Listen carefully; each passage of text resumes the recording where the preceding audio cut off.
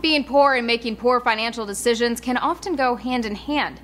But is that a cause or consequence of poverty?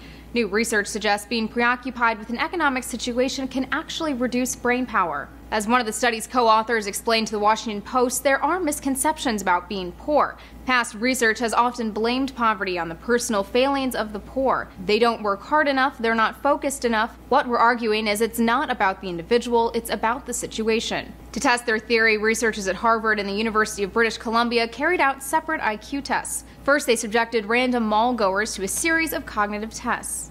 About half of the participants were given a financial question. What would they do if their car broke down and they needed $1,500 to fix it? Low-income shoppers performed worse on the IQ test if they first had considered their economic situation. The same went for a group of sugarcane farmers in India measured at different times in their harvest.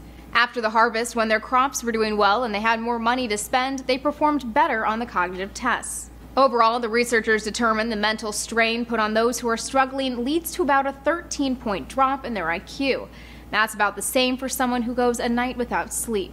The reason? The scientists behind the study say spending time worrying about paying bills or getting the next meal can leave less mental capacity for other tasks, much like a computer that's slowed down when too many programs are running. The Los Angeles Times explains the findings back up the idea that many behaviors are linked to being poor. Using less preventive health care, having higher obesity rates, being less attentive parents, and making poor financial decisions may be caused by poverty rather than the other way around. The researchers say the findings have important implications for policymakers. As one of the authors told The Guardian, anti-poverty programs should be designed to help people with day-to-day worries.